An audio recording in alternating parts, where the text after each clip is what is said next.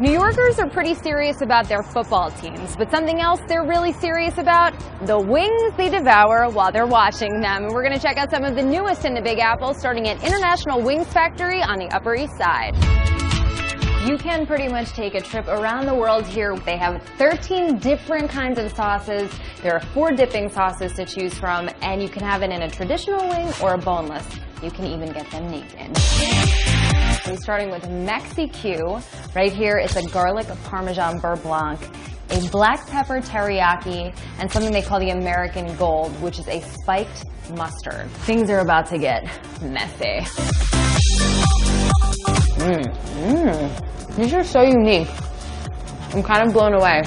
Woo! Whoa, who knew about jalapeno ranch? That's good and not too spicy because I'm a bit of a wuss when it comes to spice. I'm in love. This is some good stuff. Come to the Upper East Side for this.